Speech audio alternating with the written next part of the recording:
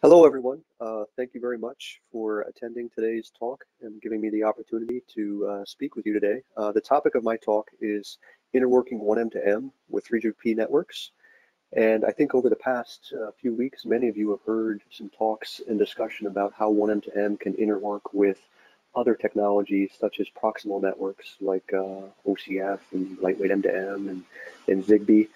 The inner working I'm going to talk about today is it's just a little bit different. And this is inner working of 1M to M to underlying 3GPP networks, which 1M to M uses as a connectivity plane in many cases to communicate with cellular IoT devices. So that'll be the topic of my talk today. So first, a little bit of background. 3GPP has been adding and defining IoT features dating all the way back. Release 10 back in 2011 is when they got started looking at IoT and what they needed to do within the 3GPP standard to add some functionality and services to support IoT. They've continued evolving that all the way through release 15 was their latest release, which was released late 2018. But they're not stopping there. Release 16 and release 17, which they're actively working on right now, they continue to add and build out functionality and features. So the types of things that they're looking at is features to help avoid network congestion from the massive numbers of IoT devices that are anticipated to be connecting to cellular networks. Features to help maximize the network resource utilization and efficiency, to help minimize the amount of equipment and the deployment costs for network operators. Features to help keep the network more secure, given that cellular IoT devices have increased types of threats that are kind of specific to IoT use cases. As well as perhaps even one of the most important things is, how do we maximize the battery life for IoT type of devices? You've heard probably projections that devices, narrowband IoT devices can hopefully achieve battery lives of 10 years or more. So, creating functionality to help enable that. So what's also exciting is even though the standard has been working on this for quite some time and developing these features, the network operators are now actually starting to bring this to market. And we're starting to see the rollout of these features in the actual networks around the world, which is a key piece to help enable cellular IoT to start taking off. Likewise, we're starting now to see increasing numbers of cellular IoT devices that are also starting to hit the market, which is exciting. The narrowband IoT devices, the LTE Cat-M1 devices, even the higher category devices used in IoT device use cases such as video surveillance. So it's exciting to see the chipset vendors and the device manufacturers now bringing those to market, and which is creating an exciting time for IoT and cellular IoT in particular. So let's take a look at a typical cellular IoT deployment. In this slide here, on the left side, we have our cellular IoT devices. Those devices are connecting into a 3GPP network. Inside of that network, we have those IoT features that I was talking about, being defined by 3GPP and being deployed by the operators. And then what you typically see is you see an IoT server sitting either within the operator's network or outside the network, operator's network, and being deployed by IoT service providers. And then we have applications that are looking to communicate down to these devices and either send commands down to the devices to do things like lock or unlock doors, as an example, or receive sensor readings from these devices that travel up through the 3GPP network to the IoT server and into the applications. So what are some of the observations that we're seeing, as part of these cellular IoT deployments? One of them is the types of features that 3GPP has defined. They tend to be a little bit lower level, very technical in nature. So, if for the folks that are looking to use these features, whether they be the device manufacturers or the application developers, they tend to have to be a little bit more savvy and have a low-level technical grasp of 3GPP and the features and functionality in order for these features to be used correctly. In addition to that, it typically requires some sort of business relationship to be had with the network operator, which sometimes can be very challenging for certain device manufacturers or application developers who don't necessarily have the means to have that relationship. So this can present a higher barrier of use and adoption of these IoT features being developed by 3GPP and being deployed by operators. And this can present some challenges for the ecosystem, right? For example, if these features aren't used correctly or they're not used in a widely deployed manner, then that can result in inefficient use of the network resources, which can translate into higher costs, less scalability for the operators, or shortened battery life of the devices. That can result in the inability to deploy cellular IoT devices in certain use cases. That requires long battery life for devices. It could also result in security threats to the network, to the devices, and also to the applications and users that are looking to interact with these devices. So, based off of that, 1M2M saw a good opportunity to jump in and offer some additional value add to cellular IoT deployments. So if you take a look at this figure here, what I'm showing here is 3GPP has worked on exposing the IoT features through an external API through this, at least in the 4G architecture, it's called a SCEF, a Service Capability Exposure Function. In 5G, it's called the Network Exposure Function. But they expose these services through an API called the T8 reference point. And what 1M2M has done is 1M2M has used this exposure to allow 1M2M to overlay on top of the services defined by 3GPP some additional value add services. So if we take a look at the 1M2M architecture, which is a very distributed end-to-end architecture where we can deploy the 1M2M service layer on the IoT server. We can deploy 1M2M down on the IoT devices. We can also deploy 1M2M on the user applications that want to communicate with those devices. And this end-to-end system using 1M2M and having it overlay and communicate with the 3GPP network, we can then start to provide some additional services. So 1M2M in its third release, which was released at the end of 2018, and is the first IoT service layer standard to interwork with 3GPP and 3GPP's IoT features through this external T8 reference point. So it's helping build out the standardization ecosystem, and layering on top of what 3GPP has defined. So again, we're not looking to undo or replace anything that 3GPP has done. We're looking to complement it and add additional value, as well as help with the adoption of the 3GPP IoT features, making them easier to use and more available to more stakeholders in the ecosystem. And as well as giving the network operator even more means to move up the value chain. So in addition to an operator leveraging the IoT features defined by 3GPP, they can leverage the very complementary features defined by 1M2M and continue to move up the value chain and not just offer connectivity-based services, but also offer IoT-based services that can be a little bit less connectivity-centric and even more data-centric. Okay, so at this point, you're probably asking yourself, well, what are some examples of what we mean by 1M2M value add services that we can deploy alongside or over top of the 3GPP IoT services?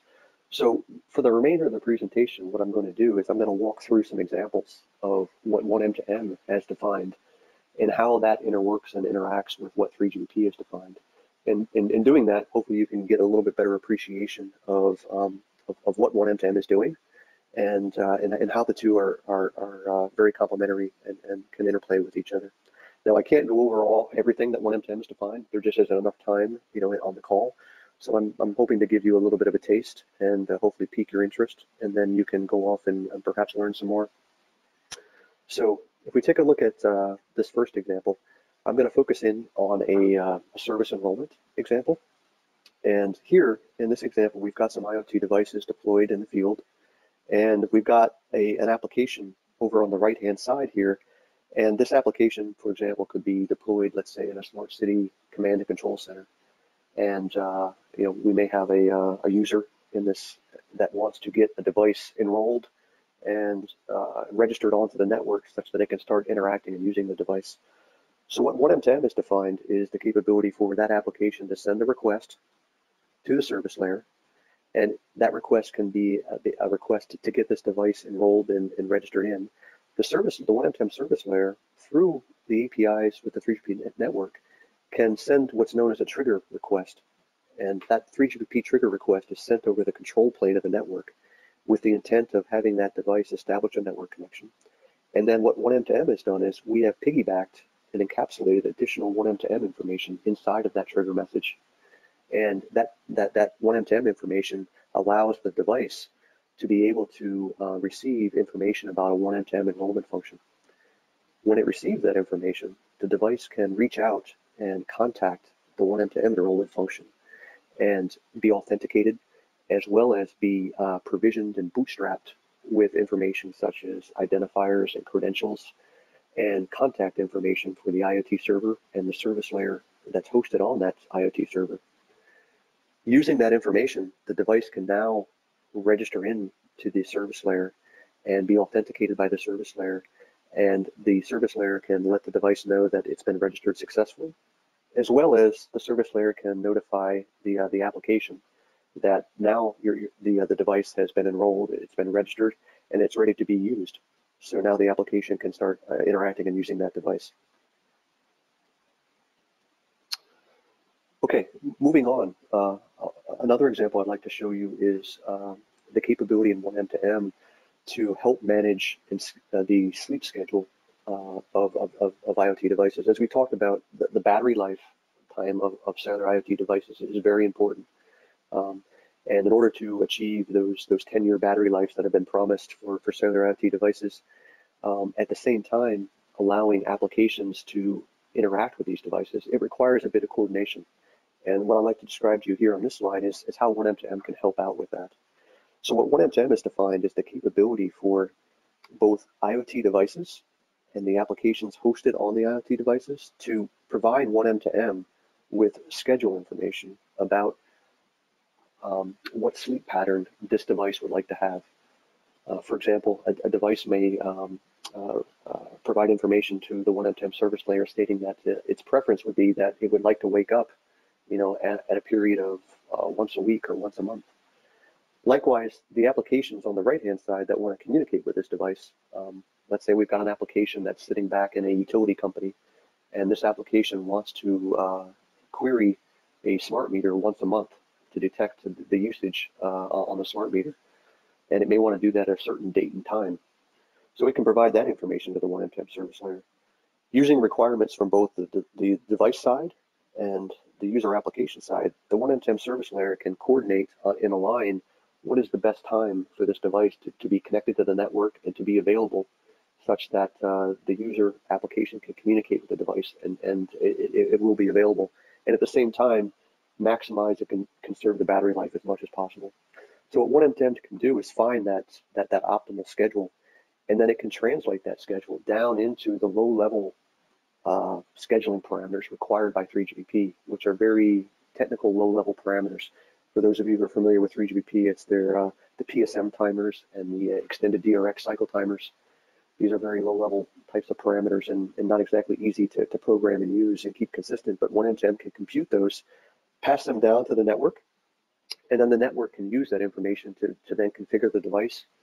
And what ends up happening is now the device ends up sleeping and waking up at a schedule that's convenient and meets the requirements of the user applications that want to talk to that device. So there we have end-to-end schedule management happening through 1M2M. The next example is I'll show you how 1M2M can help out with message delivery handling. So 3GPP has defined the capability for services to subscribe to the 3GPP network and receive information about what is the availability of the device. So if a device does enter into a power saving mode and goes to sleep, then the core network can send a notification to 1M2M, and 1M2M can now know that the device is sleeping. Now, if and when an application comes along and would like to send a request and interact with that device, the service layer can check whether the device is indeed available or not. And based off of that, it can buffer the request until that device becomes available. So if the device at a later time does wake up, the network can send a notification to 1M2M to say that the device is now available. 1M2M can check to see whether or not it has any messages that are targeted towards that device and have been buffered in the service layer. And it can send those messages now to the device since it's now awake. And after it does that, it can now notify the application that it has forwarded its request. And all of this can be done in a very abstracted manner. You know, the application may not even know that the device was sleeping and that the 1M2M service layer was buffering the requests until the device woke up. And so it can be done in a very abstract manner, and it can simplify life for the application developer who doesn't need to even worry about any of that. Moving on to another example is in 1M2M, we've added some additional value add around location tracking. So if we have an application that wants to specify that it would like to know if a device leaves a certain specified geographical area, or what we call a geofenced area, 1M2M offers a nice service to allow applications to actually request that type of notification. So here we have the application sending that type of request to the service layer. 1M2M supports the capability to subscribe to a 3GPP network and receive a notification about what is the current location of the device, which that's a functionality that 3GPP supports, is monitoring the current location of the device. So when receiving that type of request from 1M2M, the network can actually start tracking the current location of the device for it.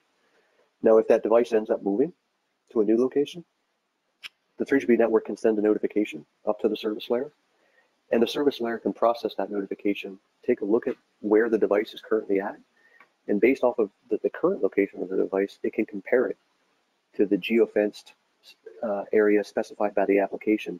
And if it hasn't moved outside of that area, then the service layer doesn't need to notify the application.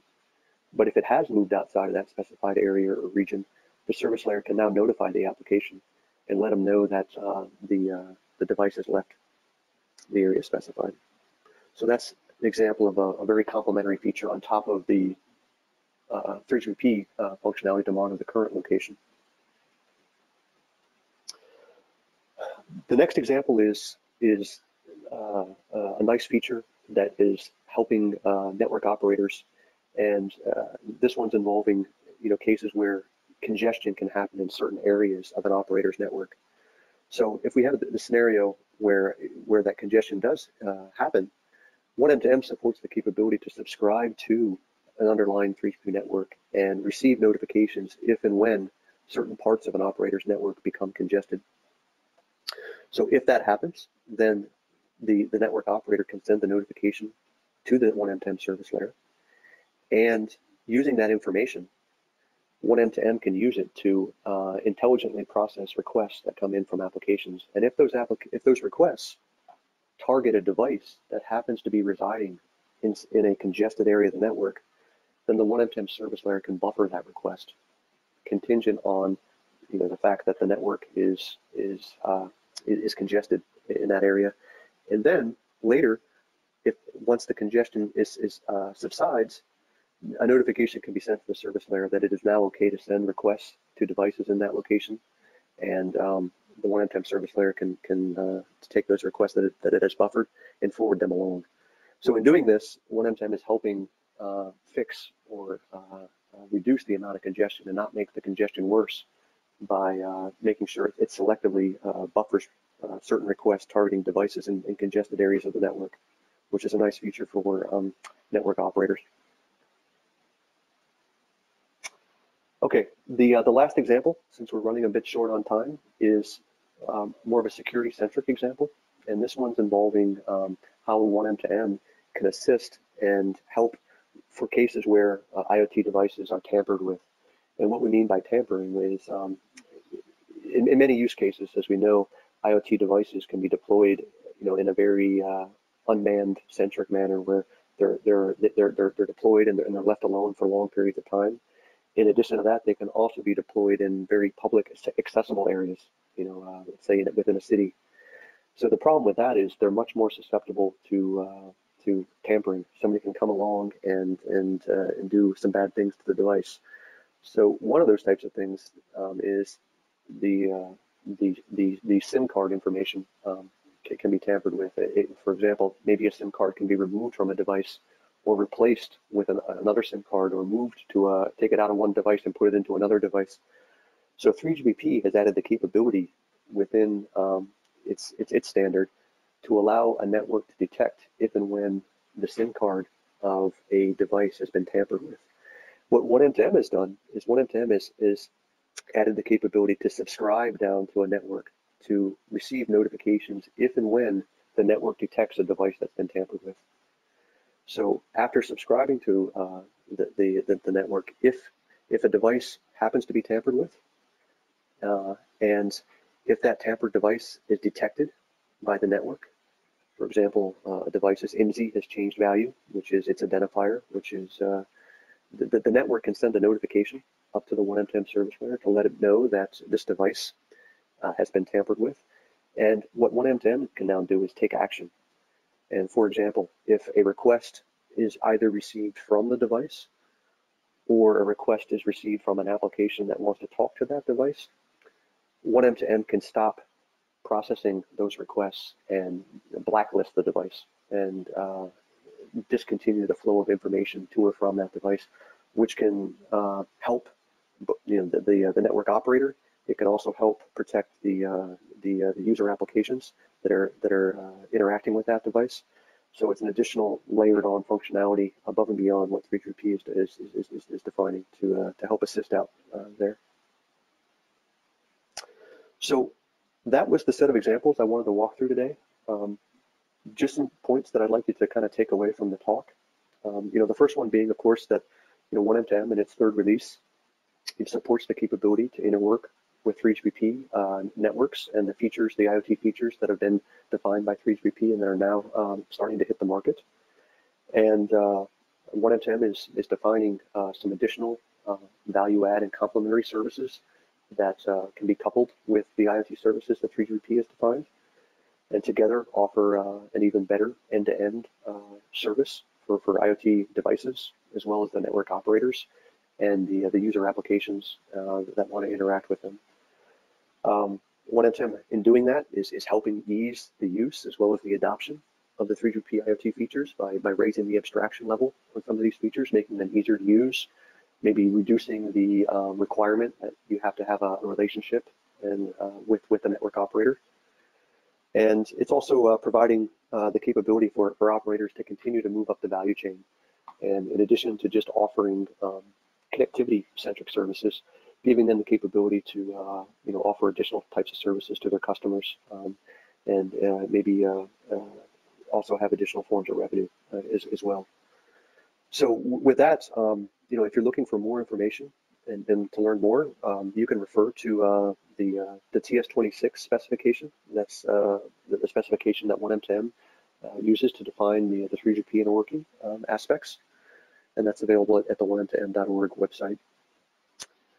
So again, thank you for your time today. I appreciate the time to be able to help you better understand some of the 3GPP interworking capabilities of OneM2M and how it fits into the ecosystem. And I personally think that cellular IoT is going to be a big game changer for IoT deployments, especially those that need to scale and deploy devices in a very wide area network-centric manner, like deployments like smart cities, as well as deployments in remote regions and where we don't have local area connectivity.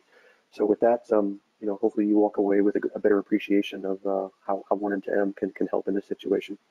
So thank you very much.